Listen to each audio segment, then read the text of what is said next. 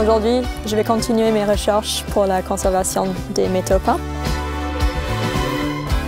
Ici, on est dans le laboratoire de MONARIS, connu pour travailler sur le patrimoine. Bon, c'est un peu chez moi parce que dans le projet, on a plein de partenaires, mais c'est ici que je passe le plus de temps. Je vais regarder plutôt les objets anciens, en particulier un prélèvement sur un tandem du musée. Salut! Comment ça se passe, la préparation? Ça va, je suis juste en train de polir des échantillons pour voir. Ludovic, c'est mon directeur de thèse. Il travaille plus sur les matériaux organiques. Donc ça, c'est les derniers prélèvements, c'est ça? Oui, c'est les prélèvements qu'on a fait au CNAM et je les mets en résine et maintenant je fais la coupe pour regarder toutes les couches. Ça, c'est une écaille de peinture du tandem. On va faire des mesures dessus. Une des particularités, c'est d'avoir des objets industriels, donc côté produit normalement en grande quantité. Nous sommes sur des peintures qui sont à base d'huile, c'est-à-dire le liant qui a été utilisé pour lier les pigments, c'est généralement de l'huile de lin. Donc c'est normalement une peinture assez traditionnelle et on se place à une période qui est avant l'apparition en fait, des peintures polymères, des peintures synthétiques qui vont plutôt commencer à apparaître à partir des années 1930 et surtout se développer après 1950-1960. Je viens juste de finir le polissage, donc ça serait bien de voir qu'est-ce que ça donne pour les couches. Il n'y a pas mieux qu'un microscope optique pour vraiment prendre en main l'échantillon. En dessous, le vert, j'ai vu le bleu. Tu l'avais vu déjà au prélèvement? D'accord. Il faudrait que tu puisses aller analyser les grains qui sont vraiment très bleus. Il faut que je vois si ça c'est du corrosion ou pas parce que ça inverse mon hypothèse. Mais oui, c'est ça. Oui, c'est pour ça, ouais. La chance qu'on a, c'est qu'on peut analyser tous ces matériaux, que ce soit la peinture, le métal ou leurs produits de dégradation, avec la même technique qui est la spectroscopie vibrationnelle Raman.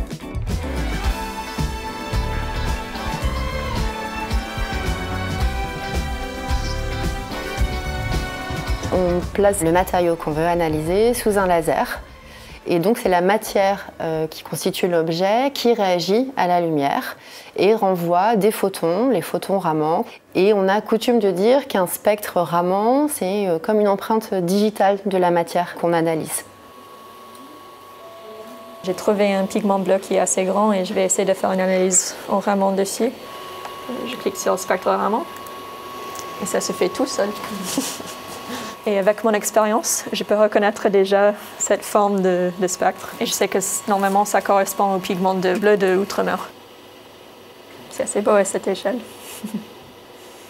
Pour cet instrument qui a des longueurs d'onde dans le visible, je regarde plutôt les pigments parce que c'est le domaine d'énergie qui répond bien pour analyser les pigments inorganiques. Et ensuite, je vais passer sur un autre instrument qui a une énergie plutôt dans l'infrarouge. Et là, je vais essayer de regarder plutôt le liant qui a été utilisé dans la peinture. Un laser vert, un laser rouge. 23 milli de côté? Ouais. Ok, donc je vais aller mettre 23 là-bas. Okay. Pour regarder les produits de corrosion, on utilise un autre instrument Raman qui s'appelle le Raman HR. Et là, on a des lasers bleus et verts. Alors, c'est des énergies plus hautes. Et ça permet de regarder des matériaux comme les oxydes de fer qui se trouvent dans les produits de corrosion.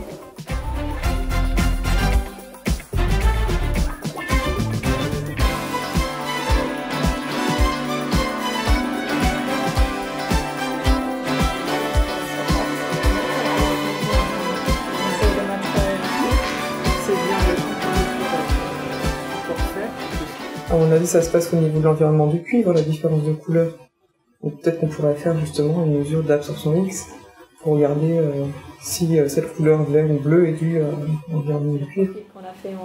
Je travaille à MONARIS et aussi à SOLEIL Synchrotron parce que j'ai deux co-encadrants de thèse différents. Peut-être qu'il est de toute façon évident qu'il y a eu plusieurs applications. Oui. Après qu'on les voit ou pas, c'est une autre question, mais... Bah, du coup, là, c'est un bon moyen de les révéler, parce que c'est vrai qu'à l'œil, t'as l'impression que c'est homogène, bien bleu. C'est original, ouais, c'est vrai que c'est